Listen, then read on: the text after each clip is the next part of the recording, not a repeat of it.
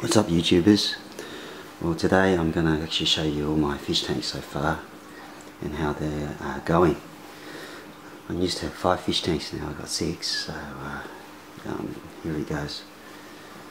Well, the first one you can see there is actually my 7-foot tank, and I've got my koi in there. You probably have known that I did have a Giardini at one stage, but that was given away, so there's no Giardini in there anymore. A couple of things happened since then. Some of my koi died. However, there's only one original remaining, and that's the red and white one, the Kahaki. The others have been bought since. There have been various videos of them, but yeah, now they're all in here. The other thing you probably notice is that there's a small fish in there on the left hand corner. I'll just go towards it. Zoom in. And you can see there's actually a flying fox. I moved that from my 4-foot tank in there so you can eat some algae.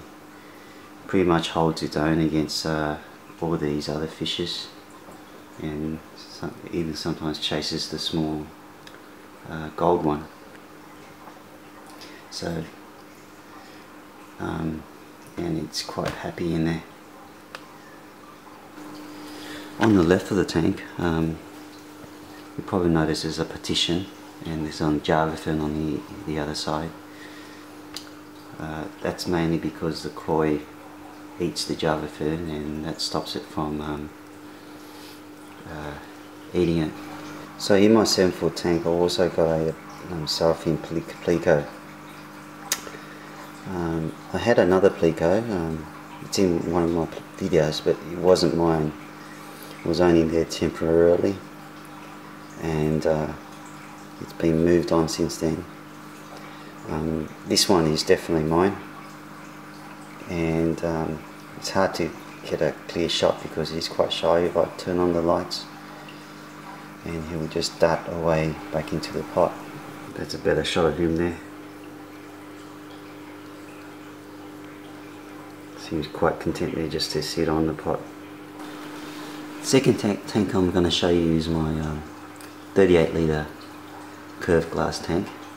It's been there quite a while, but all the original fishes that was in there is all gone now, and all the ones in there is quite new for this tank. You can see there in the foreground there's bronze cories. They're actually cories actually bred myself from my 4-foot tank. There's 2 in there, and I put them in there when they were really really small, like about half a centimetre. Also got in there algae eater, Siamese algae eater, and I only bought that because my other algae eater jumped out in the sump. So he's quite small. He's on the right hand side behind the plants. He's coming out now, you can see on the right, and he seems to like it in there. I popped it in there, and all the algae seems to go away, so it's really good. The other thing you probably can't see is on the top right, there he is there. There's a Siamese fighter. He's been there about 6 months now, blue in colour. The only problem with him is that his fin seems to be a bit frizzled. I'm not too sure why. He doesn't get picked on or anything. Maybe it's a diet deficiency, but I really don't know actually. He loves going around the plants and stuff like that, and maybe that's a reason why his fin's a bit frizzled, but anyone can tell me would be great. So yeah, that's my 38 litre. You can see the close up of my bronze cory in the 38 litre tank there. Not too sure what they're doing together, but they seem to be nice and healthy. And that's my Siamese algae eater. Sorry, Siamese fighter. As you can see, it's actually quite comfortable between the leaves. They love nestling between the plants, and if you look closely at their his fins is actually all kind of frizzled. Don't really know what to do there,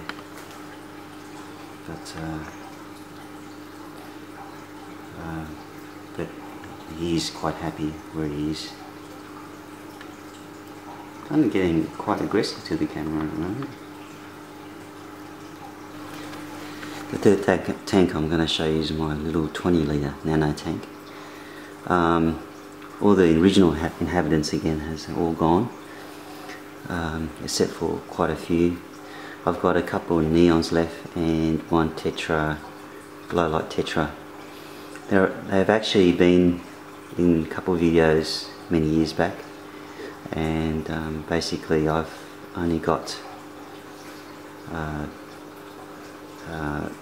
them left, which is kind of quite a feat when you think about it, because I've never really known any tetra neon living for more than 1 year or glow light. And these ones, they're probably in the later stages. They'll probably be dying soon. Old age, I will reckon.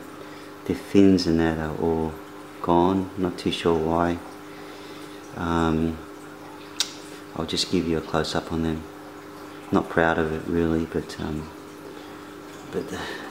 this is how it goes. So there they are there,